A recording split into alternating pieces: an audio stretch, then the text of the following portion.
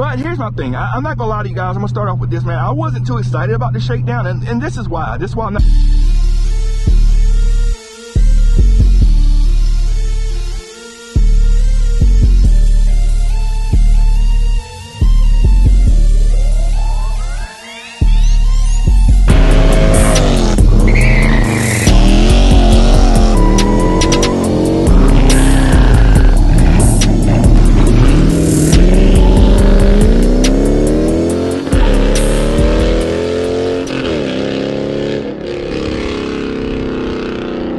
YouTube family, what is going on? Welcome back to the channel, man. And if you are new to the channel, man, thank you guys for clicking on this video, and we want you around for the long haul. So make sure you go ahead and subscribe to the channel, and we want you around so you can see all the car related stuff that we got going on. And if you have already done that, I want to thank you guys for doing that and being part of the channel for the long haul, man. So let's not hold you too long. Let's go and get into the topic of today's video. As you can tell, we are in a little bit of traffic. We got a whole house in front of us blocking both lanes, so that's gonna be interesting. But let's go ahead and get into the topic of today's video. You see the title and you see the thumbnail. Dodge has revealed the first of 7 last call models to the public a couple of days ago, and it was the Shakedown. Now the Shakedown was not on my list of things I thought it was gonna reveal, and this is part of the reason why. Because when I dropped the video, when I recorded the video, I couldn't find a picture of all the cars covered. I looked everywhere, I couldn't find them, and then after I posted the video, I saw a picture of everything, and then I saw the graphics on that particular car cover. I'm like, dang, I know what that is. That's a Shakedown. But let's talk about this, man. So for the Shakedown, if you're new to MOPAR, things like that, why is this one a pretty cool model and worth bringing back? So I think we're back in 2016 or 2017, if I'm not mistaken, at SEMA. What Dodge? Okay, well, we got a whole house in front of us, like I said. Dodge at SEMA, they had probably one of the craziest concept cars out there. So they did a resto mod. I went, well, we'll call it resto mod. It's definitely was restored and definitely was modded. So I guess it's a resto mod, right? So they did that for a 1971 Challenger. And what they did was they added a whole bunch of the new technology from a newer Challenger. So they had new tail lights, the new headlights, like the LED headlights and tail lights, all that type of stuff, updated interior on this older model car. And it wasn't Shaker, they added the 392 to it as well. And one of the, I don't know why this car tailgating me. I don't like that. But anyway, one of the special things this car wasn't Shaker, and it had a special graphic on the car where the stripes went down the front of the car, around the Shaker, and down the whole center of the car. And they called this car the Shakedown. But here's my thing. I'm not gonna lie to you guys. I'm gonna start off with this, man. I wasn't too excited about the Shakedown, and this is why. This is why I'm not really excited about the Shakedown. To me, when I'm thinking like a throwback color, or not throwback color, but like a throwback model, a throwback trim, or things like that, I'm thinking something a little bit further back than 2017, man. Because honestly, we're talking this package or whatever came out during this current gen of cars, right? Like when after they did the whole update, the facelift and all that type of stuff, it came out back in 2017, 2018. They already had a Shakedown package not too long ago, but it was done a little differently. The Shakedown package then that they came out with was just the black stripes going around the Shaker. Of course, you couldn't get in a wide body on the Challenger at that time.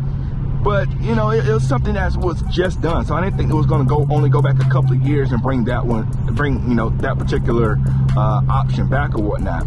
But they did do it a little differently this time. Back then, well, a couple years ago, I should say, a few years ago, you can get the Shakedown package or any color car, but it looks like on this one, you only have 2 options, either the Story Gray for the narrow body or for the wide body, you get pitch black. They actually make the Shakedown graphics look exactly like the one on the actual Shakedown car with the little red accent line on that as well. Back when they had the Shakedown package a few years ago, they didn't have that line on there. And of course, I'll put pictures of all that and whatnot for you. So let's talk about the car. Let's talk about what the car has. Now, I already knew, like with these cars, they're not going to do performance upgrades for the 6.4s at all. Pretty much everything is going to be an appearance package until we get to the Hellcats, which is that's when I think they're going to bump up the power a little bit for that. But this car, like I say, you're going to get a narrow body or a wide body. So you got a total of 1,000 that they're going to make. I think they're going to do 500 narrow body, 500 wide body. They're going to do both automatic and manual transmission. I'm not sure how they're going to mix that up. But as far as the features of the car's going to be pretty much fully loaded. We're going to have the technology package, going to have the carbon fiber and suede interior, pretty much the plus package on there. Watch out, vehicle on shoulder ahead. Bet. But it's going to be pretty much fully loaded. Got the red seat belts. I think it's going to have the painted brake calipers. On the narrow body, they're going to do the dynamics package on top of that as well. So these cars are going to be pretty loaded, right? Now, with that being said, with this being, and I want to talk about price real quick. Now, with this being a special model, and knowing how much the cars are worth right now, will this car be worth it in the end, right? So the base price of this car, more than likely, it's going to be about $60,000. Easy. I think both the narrow body and the wide body is going to be at least $60,000 for a Scat Pack. To me, that's pretty insane to buy a Scat Pack for at least $60,000. And I said at least, right? Because a couple factors here is going to play into that. First and foremost, you got you pretty much is fully loaded. Like, we got the plus package, like I said, the carbon fibers and suede interior. You got the technology package. You got all that stuff is going to be on the car. So the car is going to be loaded.